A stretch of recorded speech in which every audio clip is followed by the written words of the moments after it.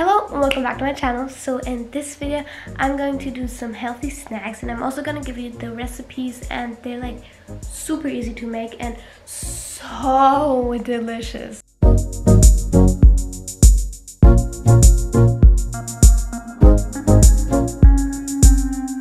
Okay, so the first ones you can find on my Pinterest, but they're oatmeal banana cookies, and only things you need are bananas, oatmeal, and honey or maple syrup or peanut butter. Don't attack me, but I don't like peanut butter or any kind of that stuff that makes it like stick together.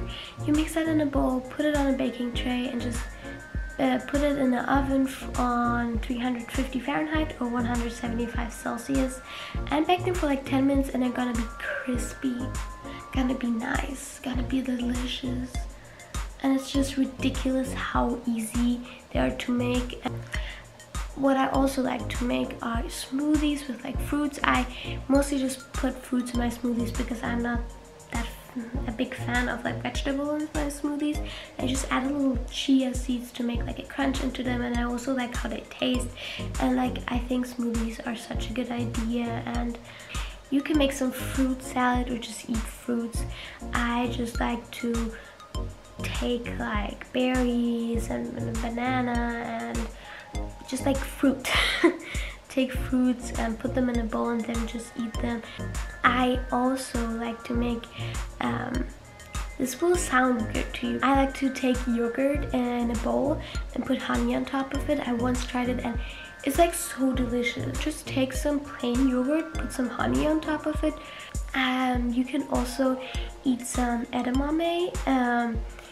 I don't have them at home, and I think I need to tell my mom to buy those because they're probably really easy to make and you can just snack on them and they're really delicious. You can take a rice cake, not like rice cake, I mean like these puffed rice cakes, and put like I put honey on top of it, or you can put maple syrup or peanut butter or any kind of that, and put some fruits on them, and it makes like a really nice picture. But it also tastes so good and is such a good snack because you have that like crunch in them and the deliciousness and everything that just tastes good. I also like to do you can also just take some like breadsticks and just dip them in like anything you like. For example, I dip them into like jam and it tastes like so good. So that's it for today's video. Thank you so much for watching. If you like this video, give it a like and comment something down below. Maybe leave like your own favorite recipe down below. I will look at it and maybe do it too. So leave that in the comments. I would be really interested.